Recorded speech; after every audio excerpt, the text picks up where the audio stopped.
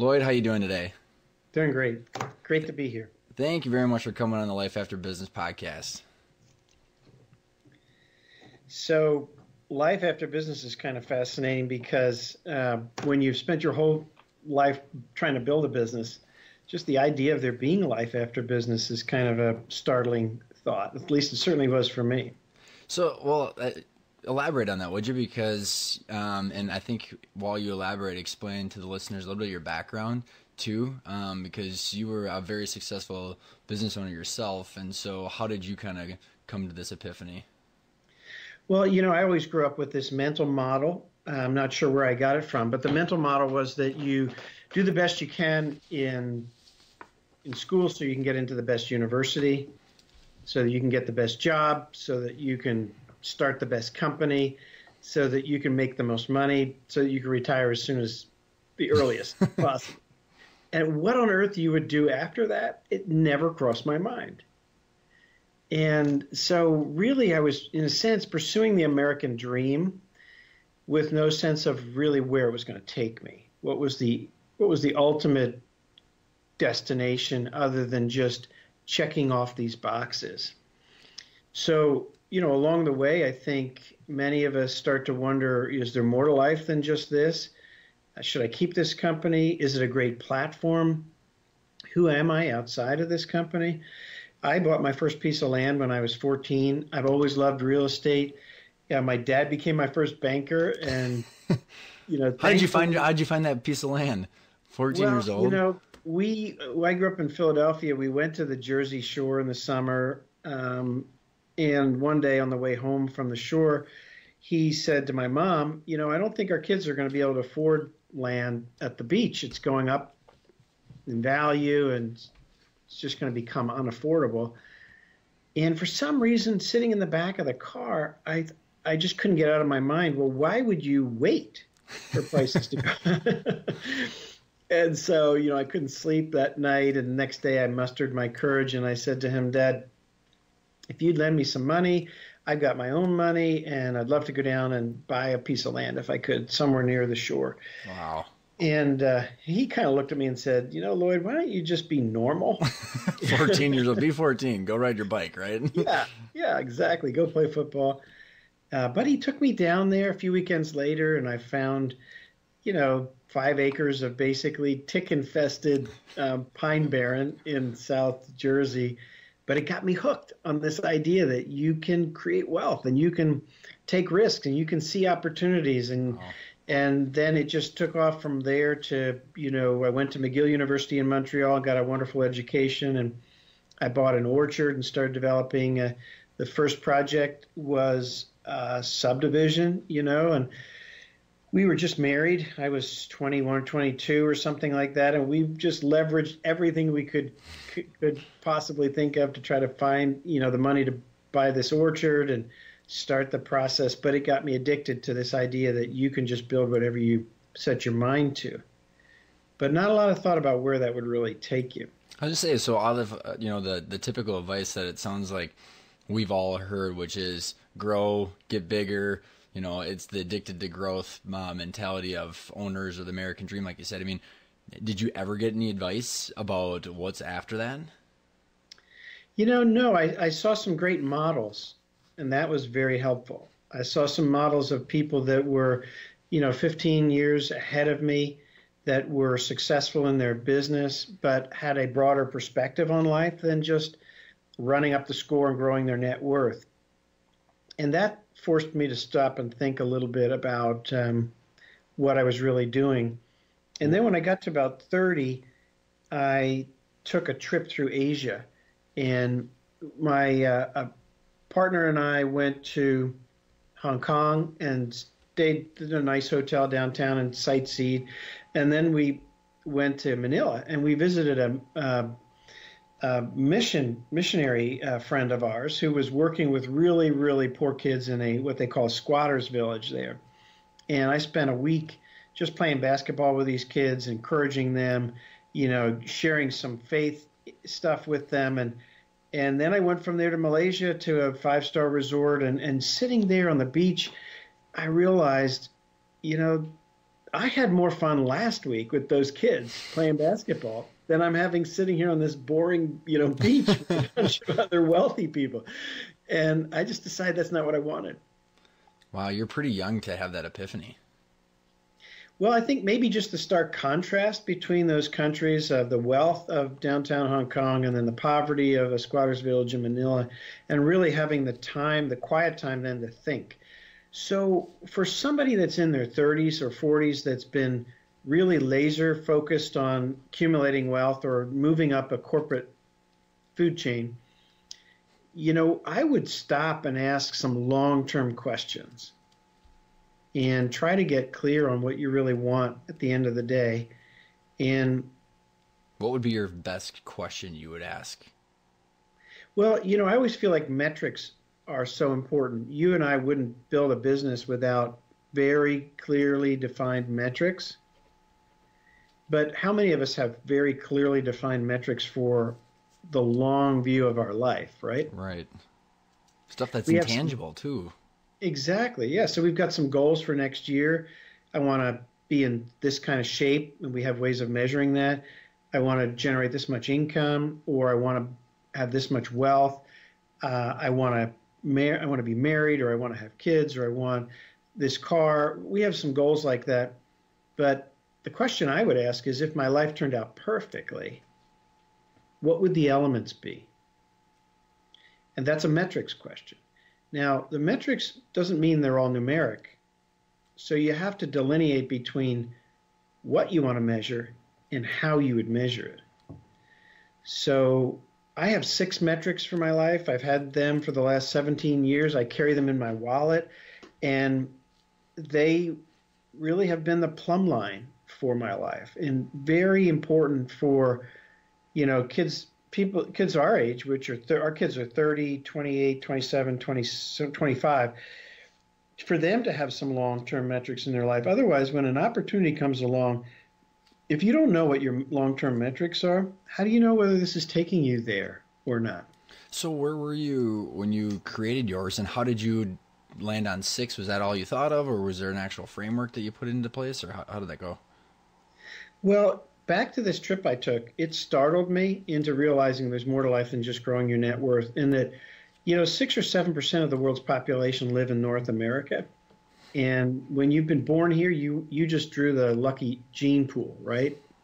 So that there was a lot of pain and suffering in this world. And actually, I'd find more joy and fulfillment if I used my time and talent to not just acquire more, but to make an impact in people's lives in this world. So that was the first thing that changed my frame of reference about what really mattered in life. That, combined with my faith and kind of learning a bit more about who God is and leaning into that. And I know not everybody's coming from a faith perspective, but for me, that was an important piece. And then, so then I met my mentor, Bob Buford, who wrote the book Halftime. And he's the one that asked me that question. He said to me, Lloyd, you trundle here into my office with these goals every year, but you've never told me where you want them to take you. That's a pretty good question. Some of the best things in life are just a really simple, profound question. How'd you answer them?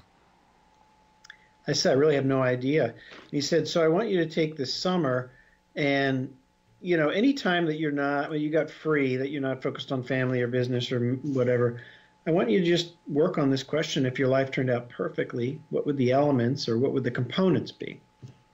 And so I did. I wrote pages, and I distilled it down to one page, and then I distilled it down to the 6 metrics that I have now, and that was a very important piece. So, if life has 2 halves, the first half is really about making a living, and the second half has the potential to be about making a life.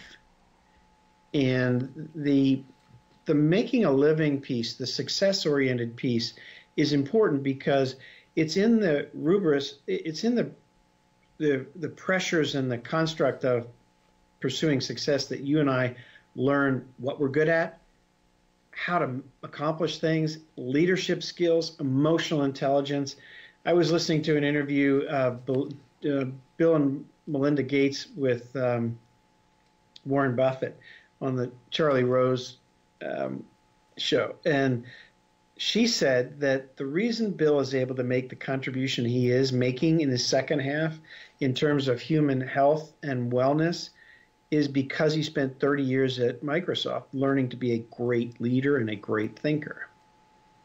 It's so important too, because I mean, you could have all those wants and all those ambitions, but he's now launched himself with it and has the ability to do that. And I think from one of our previous conversations you and I were talking about is there's a lot of I believe that a lot of owners have paralysis of you found your 6 things, and you even wrote a book called From Success to Significance, tailing off of Bob's book. And what's the practical way to go about doing this? Is there a way to find those 6 things? Because I think it's a combination of finding what you're good at, like you said, with Bill and with yourself, and then also where can you apply that. So that's a lot of stuff when as an entrepreneur you're very just good at driving that number up. Yeah. Well, if you own a business and you really sense that there's more to life than just driving the next quarter's earnings, then first of all, you've got to do what I just said and get clear on what you really want in the long term. And then when it comes to figuring out your contribution and how the company fits in or doesn't fit in, I think of it in 3 circles that create like a Venn diagram. The first one is just to get clear. And the second is to get free and then get going. Get clear, get free, and get going. So you've got to get clear on who you are and what you're good at, what you're passionate about, what your calling is or your mission or purpose statement in life, and then get free. So often your life is cluttered with stuff, with roles that you're playing at work that aren't that productive, that you could easily or should easily hand off to someone else. Hobbies that are good but not that fulfilling, friendships that might be draining, time commitments that involve running kids here and there without the thought about, is this actually contributing to this kid's health and wellness? Am I getting good quality time as a parent with this kid? Or am I just a taxi? Is it actually creating, a child-centered family? It's not healthy. It should be a marriage-centered family. Those kinds of getting your life decluttered and then get going. In other words, figure out the context in which you can make your best contribution. What organizations, maybe it's a portfolio of organizations, and what's my role? So in my life, I'm a thought leader. That's my strength. If you were to look at my Strengths Finder talent themes, they are strategist, futurist, activator, belief, and focus. Love it. Now, 90% of those are in the future. So 90% of my thinking is in the future. It doesn't make me a good operator. So when I would turn one of our retirement homes, my partner and I built retirement homes. So every time I would turn one of our retirement homes over to my business partner to manage, the profit went up. Isn't that ironic too? A futurist building retirement homes. Yeah, that's right. Well, I could kind of visualize what could be when I'd see a property, and I listened well to lots of little old ladies and little old men, grandpas and grandmas, and so I was able to think through what would be, properties that would really be of value to them. So if you're a thought leader, then you don't take organizational roles. You don't take operational roles in an organization. You stay where thought is forming. Now, I'm passionate about helping high-capacity business leaders find more meaning and fulfillment in their second half. So, I spent 6 months, when I first started to figure this out, I just took every opportunity that came my way. So I spent 6 months mentoring prisoners in a federal penitentiary. Really? Every Thursday afternoon, I just took time off work, drove to the penitentiary, and I go through the security, clink, clink, and leave my stuff in a little locker, and I'd sit down with these guys and I just try to inspire them and encourage them. Well, it turns out I was terrible at it. How come? It was a bad day in prison when I showed up. I didn't have empathy. I'd never been where they were. One day I drove away from there and I realized, actually I said to myself, Ryan, I said, who do you think you are? You come in here, You give these young guys a whole bunch of smart aleck answers, and your mom was not a prostitute. Your dad never punched you in the face. No one ever shot at you on the way to school. Like, who do you think you are? You have no idea what they've been through. So, but when I sit down with a CEO at the Halftime Institute, or when I write a book like From Success to Significance, I'm writing out of my own experience.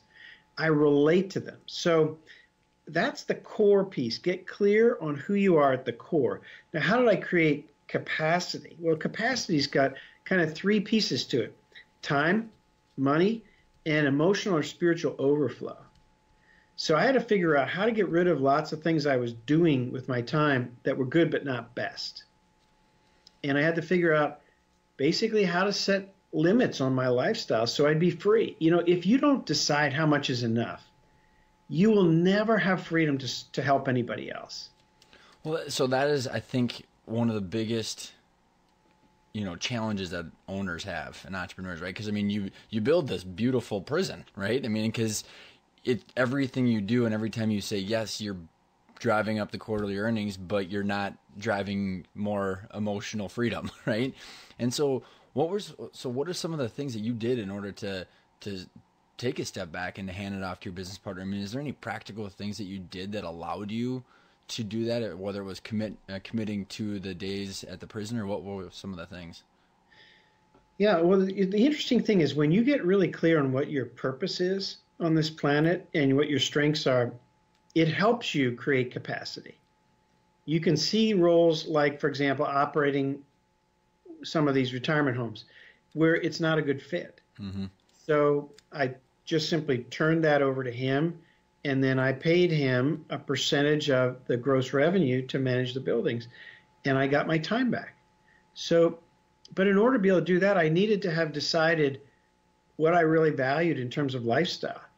And I don't care what your wealth is, your lifestyle can always creep up to dominate your life. Yeah.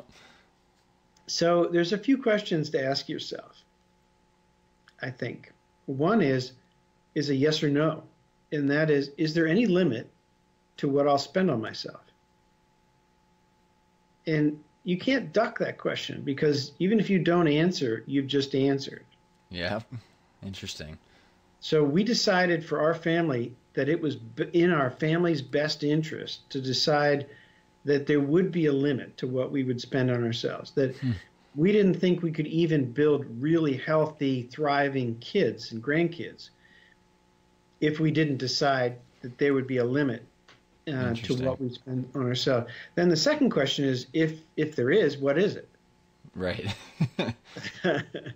So we answered that back in 1993. We decided we were going to limit our family spending so that we would be free to pursue things we thought would bring more joy to our family than just, more toys and more cars and more houses, etc. So then the third is, what is in my kids' best interest to inherit when I pass away?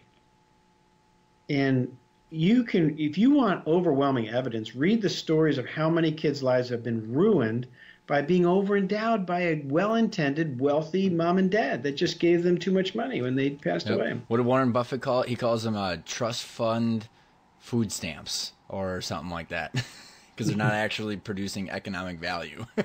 Yeah. Break it down to the practicality of it, right? Yeah, so you can rob our kids from the joy of accomplishment or whatever. So if you think about it this way, if you decide, yes, there's a limit to how much you spend on yourself, and you decide what that limit is, and you decide what the amount that's in your kid's best interest to inherit when you die, now you're left with freedom. Yep. Now you've got capacity. So, which is interesting too, because I think there's a lot of people I know that are scared of that capacity because they haven't answered the first question, right? Of like who they are and what do they actually want from life. So they haven't created those metrics that you've given. But let's say that they have done both of those things, right? And so they're moving in the right direction. They kind of attacked two of those circles of the Venn diagram, and they're starting to create this margin, right? And they're whether it's freedom from roles or the stuff for hobbies. You said that you just started saying yes to a lot of things. And there's a couple of questions I have, because how do you start filling that margin, and like what are the different trials and errors that you went through and that you can see other people doing, and then how do you know what's right for you as you're going down that path? Mm-hmm. Yeah, so the third circle is context. So core, get clear on who you are. Capacity, declutter your life. And then try to figure out what context you make your best contribution. Chances are if you own a business and you've run a business and you've been successful at it, the business may be an important platform for you, an important piece of the context. So what you don't want to do is just go sell your company and then start volunteering at nonprofits or move to Africa and try to, be a missionary or something. You've got to stop and think about how can somebody with this skill and this interest and this mission statement in life and with this many hours and this much money to contribute, what is the kind of organizational construct and the role where they can make their most meaningful and highly leveraged contribution? Now, the best way to test that out is on paper first, is sit down and create scenarios. At the Halftime Institute, over the course of the year together, we have this privilege of seeing people get a high degree of clarity about their calling, start to create margin, and then they're overwhelmed with opportunities. People just call them. They were invited to be on every board, to go on every trip, right? They get business deals coming their way, and the more opportunities, the more the confusion escalates. So the best thing you can do is create scenarios. So let's use mine as an example. My mission is to be a thought leader, because that's my strength, mobilizing high-capacity marketplace leaders to make an eternal impact with their life, to not just live a more fulfilling life, but actually impact other people's lives.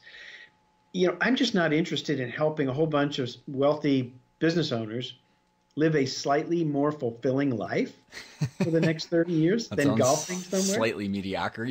Yeah, exactly. So what I want to do is help the best and the brightest in corporate leaders and business owners find out what they were created to do and make a really rich, meaningful contribution in this world. So that's my mission. So here's the scenarios. Think about it this way. I could live out that mission by being a motivational speaker. So I do lots of talks like YPO, Young Presidents Organization, and universities. Like I spoke at Harvard recently for 90 business owners that are selling their company. It was a symposium for business owners on how to sell your company. I could be a motivational speaker. Number two, I could be a coach. And that would be rich and fulfilling and very relational. It actually fits my strengths because I'm a thought leader, but it's not particularly leveraged. You can only work one at a time. Or I could be an author. And so I've written some books, and Halftime, the From Success to Significance book. I've written a book called The Second Half, which is a coffee table book of 25 other couples and what they're doing in their second half. And I've wrote the book Halftime for Couples. And that can be scaled, right? That can impact lots and lots of people. Those are three different scenarios. So when you sit down with your personal board of directors or some close buddies and you talk it through, here I am, I'm a real estate developer, I'm 45 years old, I want my second half to really count. I don't want to just sell the company and move to Naples, Florida and golf the rest of my life. And so here's what my mission is: to be a thought leader, mobilizing high-capacity marketplace leaders to make a big impact in other people's lives. And I've come up with these scenarios. I could be a speaker, I could be a coach, I could be an author. What do you guys think? And all of a sudden, you've got a really meaningful conversation. Now, they said to me, Lloyd, you're introverted, and which is the truth. I gain energy being alone. And even though I'm a good speaker and I'm comfortable up on stage, when left to myself, I gain energy being alone. And they said, you just can't do that all the time. You couldn't spend every day out with groups of people. So, but you're really good one-on-one, and I think you could become a good author. So what happened is, coming through that process of scripting out on paper some scenarios, it saved me lots of time. When I first did that prison deal and I started mentoring prisoners, I spent 6 months mentoring prisoners. And on the third day, I knew I was terrible at it. It would have been way wiser to create those scenarios on paper, right? So then the third step is you do low cost probes. You don't do high cost experiments like a 6-month mentoring deal. You do something for a short period of time intensively enough that you really feel what it's like, but don't disrupt your normal work. Mm-hmm. Mm-hmm. I think, and one thing that you did a very good job at, and I think it's another challenge of owners and entrepreneurs are looking towards the second half, is you become very good at what you're doing, right? So you were a very good real estate developer, and you knew how to find the deals, I'm assuming, how to assemble the team, how to make that profit, and how to squeeze the margin out of the rent. Like, you're comfortable, right? And you have to be comfortable being uncomfortable again, right? It's that curve that Dean and I talked about where, when you're going out and doing those things, you're not going to be the best at it again. And, when you're used to being the best for the last couple of decades and you have to go to not being that anymore, how did you handle that? Well, I didn't particularly handle it well because no one had explained it to me like you just did, that when you reinvent yourself at midlife, you're going to go through a detox process. That's a good way to put it. I like it. You're addicted to adrenaline that comes from deals, right? You're addicted to the identity that comes from being the whatever you've been successful at. And when you step into a new role, let's say that you want to mentor. I'm coaching a guy right now that has been a very successful CFO for a large privately owned real estate development firm. And he wants to help poor inner city kids in his city with financial literacy.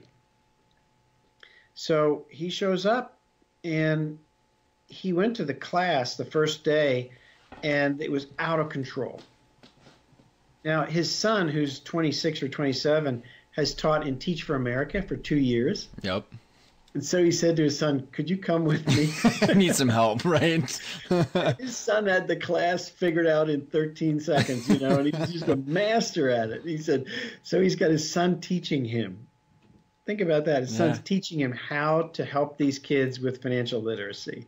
What a cool dynamic. That's a humbling process, isn't it? Yeah, and what a cool dynamic, and being okay with that too. It's so I think, as you start to put all these different pillars together too, where you have to know who you are, where you want to spend it. And I think, again, Dean and I chatted about it a little bit, where you don't have to go hand out lunches, and you said you don't have to become a missionary, and using your skill sets where my old industry was the IT industry. Like, if you're super good at technology, can you build a platform for a nonprofit? I mean, so you're still using your skill sets, and you don't feel like you're wasting them, right? And are you familiar with the term flow? Yeah. Yeah, and it's I always bring it up because I love it, because it's Mihai Csikszentmihalyi's perfect definition of happiness, right? And it's the perfect tension between challenges and your skill sets, right? And so when you're reinventing yourself, you go into the quadrant of anxiety because your challenges are bigger and greater than your skill sets and how you're figuring that out. So is there anything as owners are trying to go about the second half and they're doing things like that, any thing that you've seen that's worked, that how they can address that? Yeah. Well, what we bake into the Halftime Institute are two kind of parallel things. One is you've got to understand that there's a head journey and a heart journey in midlife renewal. And the head journey is figuring out, what am I going to go do with my time? And most of the common mistakes there are so common that with good help and coaching, you can avoid them.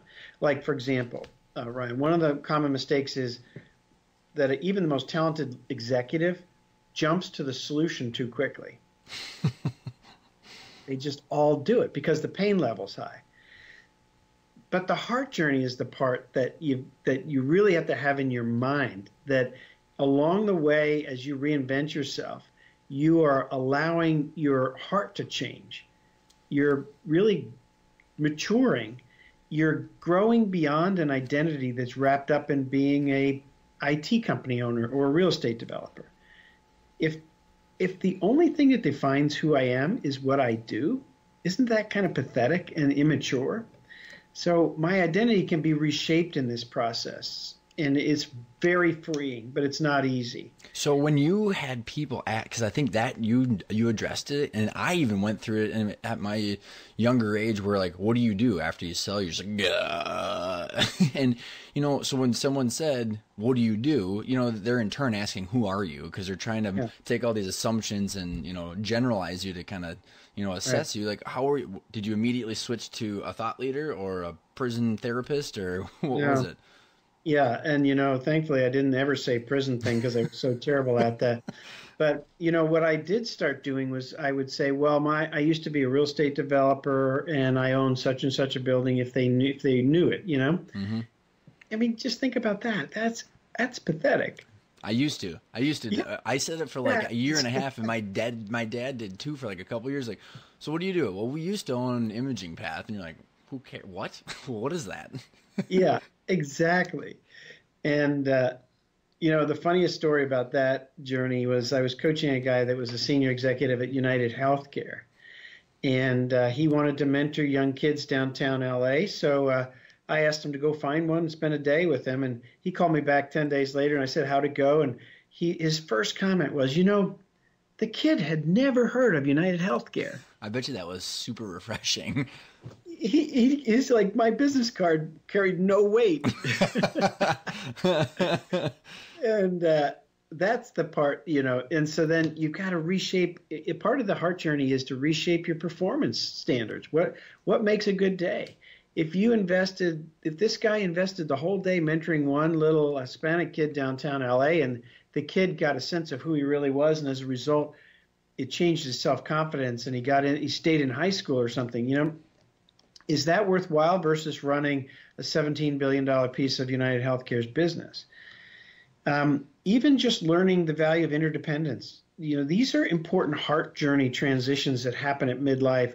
And if you look at the people that are thriving at the end of life, it's not just because they made a whole bunch of money. It's because they let their heart and life get transformed in the process. And so the idea of finishing great is rooted in not just figuring out what you're going to do with the second half of your life after you sell the company, but who you're going to be. Yep. And, when you say finishing great, Finishing Big is one of my favorite books with Bo Burlingham. I think you're familiar with him. And what I realized after we had sold, because there was a lot of reasons why we ended up selling, but we had not gone through your 3-step process. We had not done any self-maintenance prior to that. Me just particular because of my age, but my dad, because he was living and breathing the business for 20 plus years. And it's this theory of margin in the platform of using your company, because I think there's a lot of push for all these business owners to sell their company and to quickly do it. All the advisors make their money off of the transaction, so no one's actually giving them this kind of advice. And it's getting the margin to give yourself freedom and time to look at your heart, right? I mean, is there other things as they're looking at the platform of the business and the cash flow and the community, and how do they deal with that kind of overlap? Yeah, so usually you want to begin reinventing yourself long before you sell the company, a couple of years before, at least a year before you sell the company. And the reason is because you have to go down into this tunnel of confusion before you actually come to some degree of clarity about what you want to do next. And you can't decide about whether you need the company or not until you have some clarity about what you want to do next. And so many guys come out the other end of a business sale and they realize, I just gave up the platform I needed. Yep. Well, and think about just a personal experience, and I think, I'd love to hear how you're using your real estate platform to do this. Like, so I'm on a nonprofit board right now, and, we do fundraising, and I'll tell you what, it's a heck of a lot harder when you don't have a bunch of vendors that you can say, hey, by the way, I'm not buying the next couple $1 million worth of parts and inventory if you don't give me a check. You know what I mean? So versus you got no leverage. You got no community of people that can help leverage whatever cause it is. Yeah. So that's kind of the first deal, is to get really clear on what your calling is and what you're going to do next before you decide to sell the company. And then think through about how to use the company. If it fits, how to creatively use the company to make the kinds of impact you want. So sometimes it's very practical in that your company delivers a certain product and you can do it in ways that will really advance, a fight against human suffering. So, for example, my daughter Jenny works for Water Mission in Charleston, South Carolina, and they are an engineering firm that delivers clean water, sanitation, and hygiene to poor communities around the world in a way that enables them to keep their respect. They actually own the facilities, but they're largely funded by U.S. generosity, and they make a little bit of money to keep them maintained. Just a really sustainable model for clean water, sanitation, and hygiene. And well, the big water containers for these filters are sold to them by a big company that is privately owned that does it at cost. And, that's a very compassionate cause coming right out of the business that you can't do if you don't own that business, right? Then there are other more less obvious ways that you can use your business. For example, Tana Green was abused when she got married when she was 16. She became pregnant and got married at 16. Her husband beat her up from 16 to 20, and then she left. Well, as you can imagine, when she got to midlife, she'd built a company, 2,500 employees, but she's passionate about domestic violence. Well, now she's got, I think she said 4,000 employees, and they're almost all minimum wage. You can guarantee that some of them are being abused in domestic violence, and even some of them may be perpetrating domestic violence and need help. So she's got a platform right there with the passion she has and a voice of credibility into their world. And because she's the CEO of a big company, she's the chairwoman of the Domestic Violence Center in her city, and she brings all those leadership skills. If she didn't have the company, she couldn't impact either of those. I mean, she wouldn't have the credibility to be the chairwoman of this big board.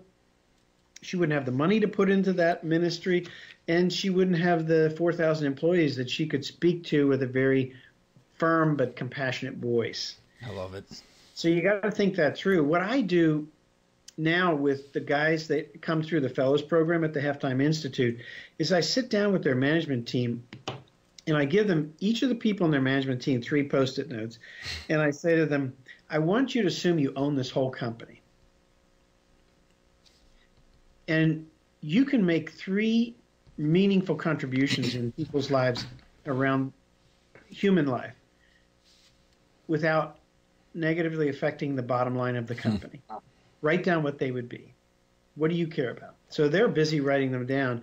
And then I go to the whiteboard and put 9 boxes up. So along the vertical axis, I put three labels. First of all, your employees and their families. And then above that, the company's suppliers and customers. And above that, the communities that you work in. And then across the horizontal axis, I put three labels. First is physical needs. The second one, moving to the right, is emotional needs.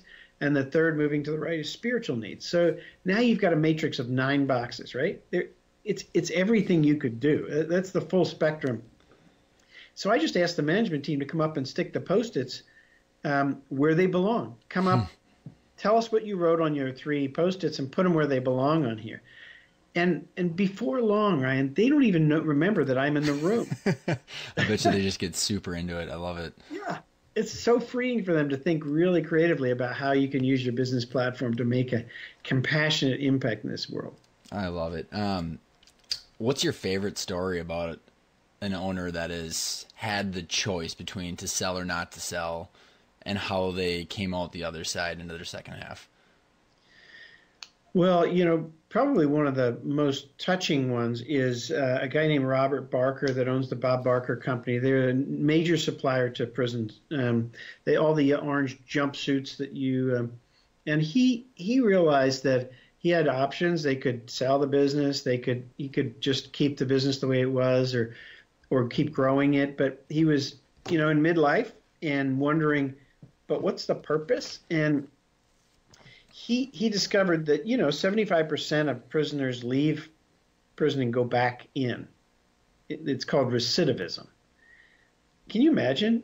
For every 100 people that leave prison, 70 or 75% go back. Would you want to go back? I mean, why is that? So he started to work on creative solutions around that, and he created a foundation alongside his company. He uses all the management strategy thinking from his management team. He hired a chief innovations officer. They started funneling money over there, and they are working on really creative, proactive ways to help people that get out of prison to not go back. That's awesome. And it gives him and his whole management team purpose every day when they show up at work. We're not just selling jumpsuits, and we're not just sticking, them on prisoners that are stuck in some prison for 30 years. We're working to build a sustainable system to fight prison recidivism so people don't go back to prison. Well, can you imagine how happy I bet he is every morning when he wakes up and goes to work? Yeah. Have you ever, we won't go down this rabbit trail, but have you ever had any of these people that have looked at their corporate structure and turned themselves into a B Corp, which is like Tom's Shoes, where a portion of their proceeds are actually going to a charity? I haven't seen them turn them into a different structure, but I've seen them become very generous. Sometimes what they'll do is they'll take a portion of the shares of their company and gift them to their foundation or a donor advised fund, and create a firewall and between their heart and the money. Yeah, I like that. That's because interesting. Money has incredible gravitational pull. Gravitational pull. I like that. If there's one thing you're to leave our listeners with that we haven't touched on yet, what would it be? Well, I would say don't go on this journey alone. When you're building your company, you get outside help, and if you're smart, you get into some kind of a forum group of entrepreneurs. And when you've got a problem, you've got a mentor. I had a mentor in our business, and so I wouldn't go on this journey alone. And one of the things that we're sold on at the Halftime Institute, having done this now, really this is all I've done with my time for the last 17 years. I've spent more than 11,000 hours now coaching business owners on this journey. That's mastery. Yeah, exactly. So they need a process, of course, but even more importantly, they need to be surrounded by some peers that aren't just trying to drive the next quarter's earnings, but that are trying to really intentionally think through their purpose and how to reinvent themselves. So we make sure that everything we do at the Halftime Institute, we are surrounded with a cohort group of peers, and you've got expert coaching, you've got a process, it's built around case studies, and you're surrounded by peers. So I wouldn't recommend doing it on your own. I always recommend people that they get surrounded by peers. And when it comes to this idea of making your second half of life the very best, most creative and productive season of your life, you're swimming upstream. This is a culture that every time you look at a retirement ad, people are just goofing off, traveling somewhere, golfing, stuff that would be significantly meaningful for the first few weeks. Right, if that. So you're swimming upstream. You need to be surrounded by people that don't think you're crazy, that you want to make a really meaningful, lasting contribution. I think that's huge because I've said it in other interviews, and when you're an owner and you're writing the payroll checks and you're holding the risk with the bank, no one really gets that, and you end up feeling alone, right? So to say to someone, I feel empty for some reason, or I feel like there's something else, knowing that there's other people out there that can actually help guide you is super important. And then, your book about having this journey around couples too is pretty significant because, I don't think that it's possible, if you got a spouse, to do it without each other. Because again, to come home one day and Dean said that his wife immediately thought of it as risk for her, and making sure that, you're having open dialogue with everybody around it. Any final words on that? Yeah, well, I didn't see that to start with. And I said to Linda, I think we've got what we need to live on. And if we live simply, we can live on what we have the rest of our life. And her first reaction was, well, how simple is simple? And I told her, I was looking for more meaning and significance in my life. And she said, well, you need to know I'm drowning in significance, like with your wife with two twins. And so you're right. So what we did was we wrote this 90-minute read ebook that's actually free called Halftime for Couples. And the reason we did it so that it's a 90-minute read and so it's an ebook is so that, at the end of a show like this, people have instant access to something that really will help them. And what we did was we just studied couples who did this well, who thought through how to live life after you sell the company. And like you said, life after your company is got to be intertwined with your spouse if you want it to be fulfilling and if you happen to be married. So, yeah, Halftime for Couples is a great read. It's not our advice. It's not our wisdom. It's the composite of the journey of many people that we've had the privilege of knowing and observing and interviewing. So you can just get it at halftime.org/couples. And it's a great tool just to get you started on the right foot. And I'll put it in the show notes too for everybody. Lloyd, if there's a good way for listeners to get in touch with you? Yeah, best way is lloyd.reeb@halftime.org. And obviously halftime.org is the website where you can find out about what's happening near you. And, I do about 80 talks a year. So chances are I'm doing a talk in your city. I love it. Lloyd, thanks for coming on the show. Appreciate it. Thanks, Ryan.